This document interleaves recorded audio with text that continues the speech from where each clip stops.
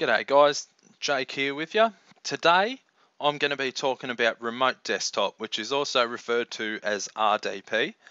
Now what RDP is used for is basically to get a remote session, a remote graphical session, so it's not just a text-based session, but it's a graphical. So you get your full desktop and everything onto another computer or into a server.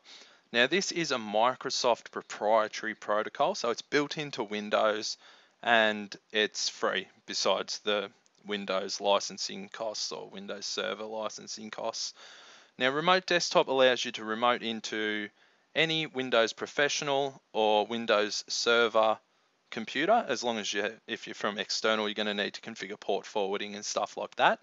They've also released official, so Microsoft have released official applications for Mac OS X, whatever version you're using, Android, iOS, Windows Phone, and also Windows RT or Windows or whatever they're calling it nowadays.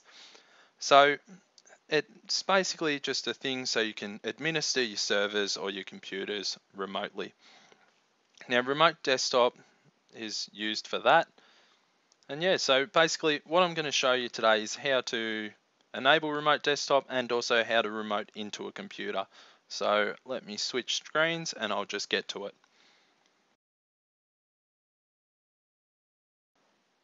So here I am in a virtual machine. What you want to do is right click on my computer and go to properties and then hit system information. Up here there's a remote tab. So you'll see there you want to allow remote connections. And if you're only going to access it from newer Windows computers, you can use the other one, but I'm not, so I'm using the less secure one. Hit OK.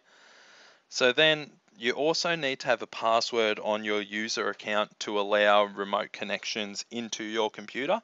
And to do that, just go into Control Panel, look up users, hit user accounts, and under here there'll be add a password.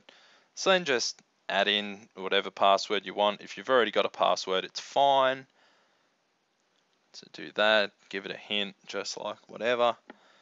And then hit create password. And then you will be ready to use remote desktop into your computer. Remember, you have to have a Windows Pro computer to do this or a Windows Server.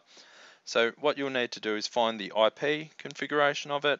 There's the IP, and that's what we're going to use to access the computer. So now I'm on another computer in my network. From here I want to open up remote desktop connection. And in here you need to type in your IP address of the remote computer you're connecting to, hit connect, username and password. So I'll just chuck in the password, and then hit OK, yes to connect, and now we're in. And as you see, that's the same session that we just had up with the same IP address. And that's basically how remote desktop connection works. Now don't forget to like and subscribe to see more videos. Check out my website, here's jaken.com. Thank you for watching and I'll see you later.